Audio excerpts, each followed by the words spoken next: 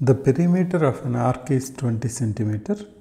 If the radius of the circle is 6 centimeter, then find the area of the sector.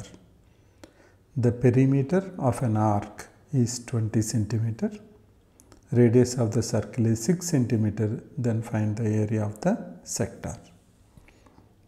Now, what is the meaning of perimeter of an arc?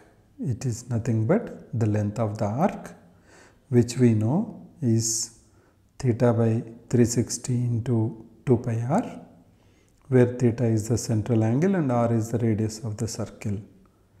Now, L plus 2 times of radius, which is nothing but L plus 2r. And what is the area of the sector in this scenario? That is given by theta by 360 into pi r square. Now, first let us write down what is given to us.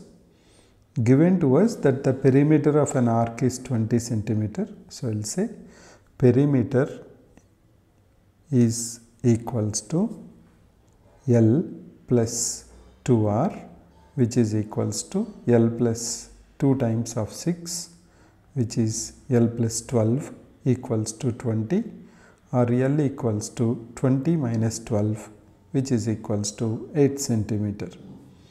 Now, L equals to 8 means we know that theta by 360 degrees into 2 pi r equals to 8 centimeter. What we need to calculate is area of the sector.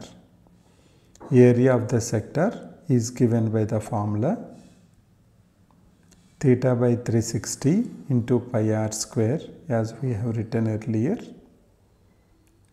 Now, that pi r square can be written as 2 pi r square by 2.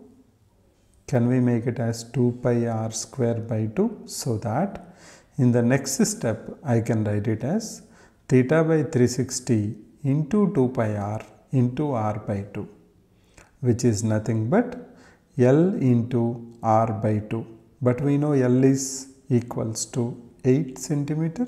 So, it will be 8 into r, which is equals to 6 by 2, that is 24 centimeter square.